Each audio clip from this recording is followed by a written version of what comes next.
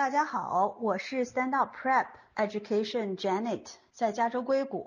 今天和合作伙伴原西北大学招生官 Stephanie 共同举办一场讲座。这场讲座一共40分钟，将深度回答高中规划、大学申请中的家长的问题。Stephanie 在西北大学做招生官的时候，审阅了几千份学生的申请表，今天也会坦诚和我们分享很多内部的信息。Janet has asked me to talk about the number of admissions officers who read an application, and that actually changes or will change depending on which school you're applying to. So you'd have as few as one, as many as 3 to 4 reading an application. But the other thing to note is that the way admissions officers are reading applications has changed. The University of Pennsylvania in Philadelphia has started a program that's spreading to universities all over the country, and it's called committee-based evaluation. And committee-based evaluation is a process by which 2 admissions officers read an application at the same time. And they read it, and one reads the transcript and the testing, and the other focuses on the recommendations and the essays. And by reading it together, they get a sense of how the transcript and the testing interact with the students' essays. They typically take about 4 minutes to read an application. Other schools have a group of readers who are not on the admissions committee who will sieve or view or perhaps stop applications they feel are not worthy to make it to the admissions committee. And so they're readers, not admissions officers. And then the admissions officers read the applications the readers have permitted to reach the admissions officer. Finally, I'll say that when I was reading files, there were 3 to 4 readers reading each file. And it was very difficult not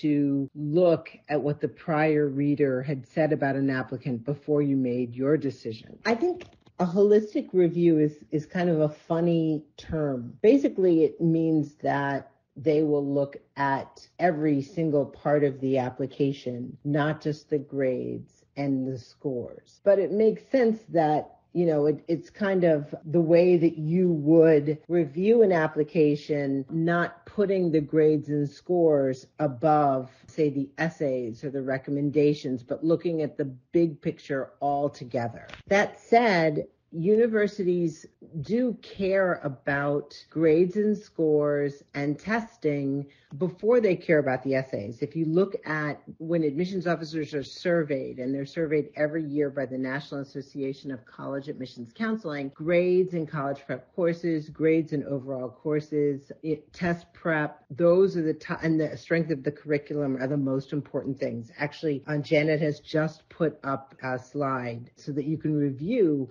what admissions officers consider the most important aspects of the application. 大学综合评估学生，一句简单的话说，是从学术和非学术2个方面来评估。学术呢，指的是学生的高中成绩啊，各项标化成绩，比如说 SAT 或 ACT 啊、AP 啊、SAT 课程啊。那么非学术方面呢，指的比如说课外活动啊、大学申请表的方方面面啊、老师推荐信啊等等。以上这个表格是统计了很多美国大学得出的统计，看看美国大学对哪些因素最看重。申请大学是一项双向选择，学生们都想进最可能的优秀学校。那么我们要看看，那美国大学最看重什么？知己知彼，百战不殆。This is one of the most important questions you can feasibly ask. The reason why this is such an important question is because colleges have financial priorities, they have goals with respect to rankings, they have new campuses or new majors that they want to fill. They also love to make diversity statements about they have students from 32 countries or from 50 states or those kinds of things. But the most important thing for colleges and universities is whether or not a student will graduate. And they do not want to have a hole in their freshman class because a student didn't do well academically. So that is why grades in college prep courses, grades in all courses, and testing are the most important aspects of the survey that Janet posted above. The transcripts and the testing, I think, are the hardest part and in some respects the easiest part of the application. If you have great testing and a great transcript, you're like every other student pretty much who applies to any of the schools in the Ivy League. So you really have to differentiate yourself beyond that. They expect to see a lot of advanced classes. They expect to see that you took the core curriculum for 4 years. So those are just meeting expectations, strong testing and strong transcript. You really have to go beyond the transcript in order to be impressive to those types of schools.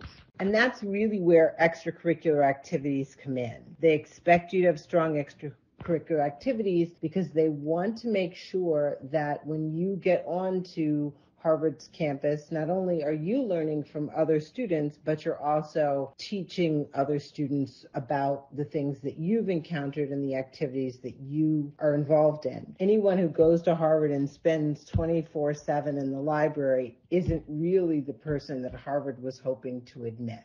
成绩单呢，可以告诉大学很多关于学生的方方面面，比如说这个高中的成绩是上升曲线呢，还是下滑曲线呢？学生有没有通过课程来充分的挑战自己啊？两个学生都是 4.0， 其实这两个学生的 4.0 的含金量并不完全一样。如果是从unweighted GPA 来看。Finally, I think when you look at the slide that Janet just posted, those are the questions that the admissions committee is going to ask. Did the student do well in general, but did the student really push him or herself against the curriculum that was taught at his or her school? So it's easy to say that you took a lot of hard classes, but if you didn't take the hardest classes at your school, if you didn't really push yourself against the curriculum, that's going to be a concern. One of the things that every student should look at is their school profile so that they can get a sense of what the admissions officer is considering as they look at the student's transcript. They will want the student to succeed academically at their school in 4 to 6 years ahead of graduation. 但是对于想申请藤校啊，或者是排名前10啊、前20名大学的同学呢，仅仅靠成绩呢，很难区分学生，因为申请同学的成绩都非常优秀。大学呢，还有我们在辅导学生的时候呢，基本上第一步呢都是要有一份学生的成绩单，而且呢看一下学生所在高中的 school report， 这样呢也就可以了解一下学生和其他学生相比较有什么差别。A few years back, there was a way that students would characterize schools where there were no activities, and they would call those schools suitcase schools. And the reason why they would call the schools suitcase schools is because the students would pack a suitcase. On Monday, they would go to school at the college or university, and then on Friday, they would pack up the suitcase again and leave for the weekend. Schools want vibrant activity happening on their campuses constantly. They want contests and speakers and activity. And when they don't have that, students don't apply. Students don't want to come there. Students want to work hard, but they also want some activity around the work, some fun. And that's why extracurricular activities from the high school students who apply to the colleges are important. Colleges want students who are doing interesting things because those interesting things create a vibrant, active community that other students will want to go to. Some of you probably know universities that have reputations such as where fun goes to die. That's not what schools want to be known for. They want to be known for interesting activities on their campuses, and that's why extracurriculars are so important. The other reason why they're important is because when you're interacting with your fellow students, you're teaching them and they're teaching you. And studies show that 70% of what you learn on a college campus is outside of the classroom, even 70 to 80%. So that's why extracurricular activities are so important. And that's why just having strong test scores and strong transcript is not enough to get into the top schools anymore. 仅有优秀的 GPA 和标化成绩不足以让学生进入美国顶级的大学，因为美国顶级的大学非常注重学生的课外活动。最基本的一点是仅靠学生的成绩无法体现学生的特点和特长。大学呢，他们是希望学生能够积极参加并且带动大学的校园生活。美国的顶级大学都认为呢，30%的学习在课堂上，70%的学习在课堂以外。 Yes, and that's one of the things that StandOutPrep Education does. They employ former admissions officers to look at a prospective student's activities in advance, to ask questions about what the student is really doing, and to make sure that the activities are robust, show leadership, and really are described well, so whoever's reading the application understands that the student was involved in his or her high school. So absolutely, and I think that's actually a very good service. 从今年开始，我们提供一项单项服务，也就是针对9年级、10年级、11年级的学生，提前让美国排名前10或者是前15大学的原招生官评估学生的课外活动，看一下这些课外活动是否和未来的目标大学相吻合，如何进行提前的规划。比如说，如果大学招生官说，学生的这个活动在未来的2年或1年需要深化，或者这个活动看起来太分散需要减除，这样提前的评估学生的课外活动对未来学生的1年呢或2年的规划非常重要。 I would also say one last thing, and that is that the extracurriculars profile really needs to start early. So from freshman year, it's what admissions officers want to see is that the students participated in activities 9, 10, 11, 12, not just 10, 11, 12, or 11, 12, because that's often what you start to see when students begin to think about colleges. They then add on 6 or 7 activities in junior year to senior year, and that's really transparent. Admissions officers can really see through that. You really want to start the activities early and create a really robust list of extracurricular activities that highlight the student's leadership and ability to manage other students, as well as to be an interesting part of the community. 这个单项服务呢，是我们和美国原大学招生官共同合作的一个